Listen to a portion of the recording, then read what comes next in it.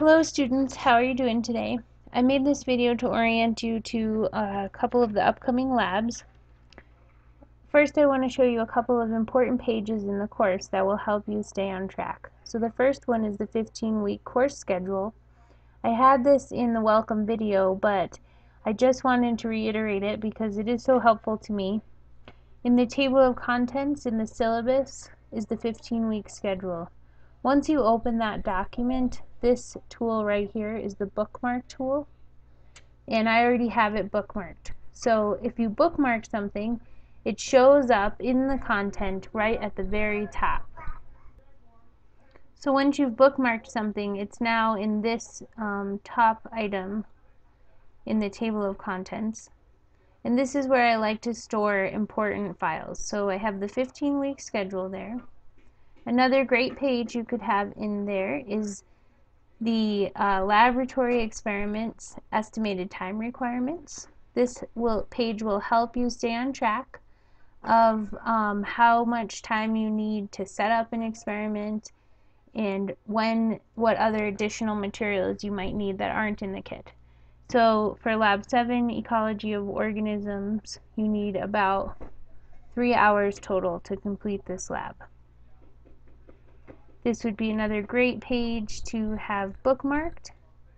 So let's bookmark that.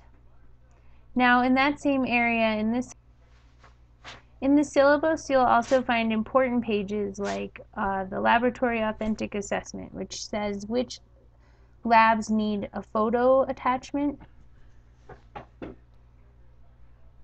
So for Ecology of Organisms, you will need to submit 2 photos. Okay, and I really urge you to include these photos in your Word document. I already posted a video about how to resize those photos. If you send me a file that's 10 megabytes, I won't be able to open it. So please make sure you're sending me like web quality images rather than print quality images.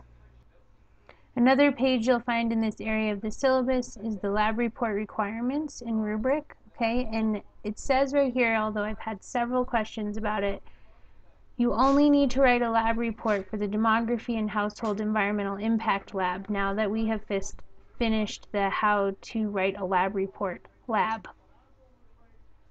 This page will show you the requirements for writing a lab, so it's a reiteration of that lab we just finished, okay? And here is a rubric just for the demography and household environmental impact labs. You do not need to write a lab report for your regular lab assignments. Regarding the regular lab experiments, there is also a page called Lab Experiment Information and Rubric, which will give you general information about the labs, and it also includes a rubric. So this is for your 15-point lab. Now, a lot of folks have been, it seems, kind of stressed out now that they're getting involved in their lab report or their lab work, but I want to show you this rubric. So realize that the main point of this rubric is to assess your effort. Okay, I just want you to go through the lab experiment processes. This is the kinetic material in the course, and it's important that you have this hands-on experience to complement the more passive experience of reading the textbook. Okay, I am never, when there's only 15 points in an assignment, I am never going to slice and dice your work. As long as you show that you have done the work and you're trying to understand, you will get a passing grade on these lab experiments. So try to relax and enjoy them rather than be extremely disturbed by what I might be looking for. I just want you to know that what I'm looking for is effort. In the syllabus, you'll also find the discussion, participation, and rubric. And here again, you'll see that the rubric outlines my expectations. It is a guideline for you to follow, and it's a guideline for me to follow when grading. So all grading is objective in response to these criteria. So let's talk about Lab 7, the Ecology of Organisms. The lab manual is a PDF file on the CD in your lab kit.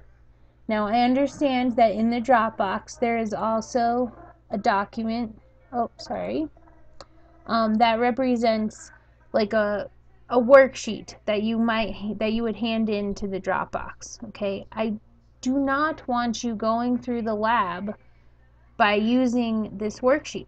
This is just the final product.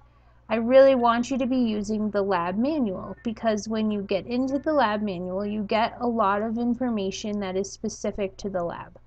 So they all start with this narrative about the topics at hand, and offers some advice about concepts that might coincide with our textbook concepts. And then you get down to the experiment. So let's back up here and look at our Dropbox.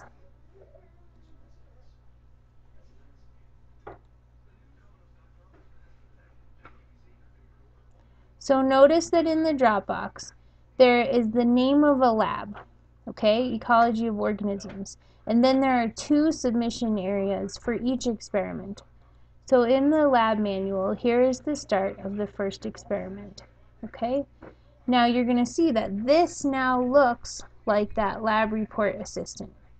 There may have been questions in the body of the lab manual that I recommend you answer for your own learning. But what I want you to hand in are the things associated with these procedures that are also duplicated on this worksheet, this RTF file, which is attached to each Dropbox. Okay? I hope that's helpful to you.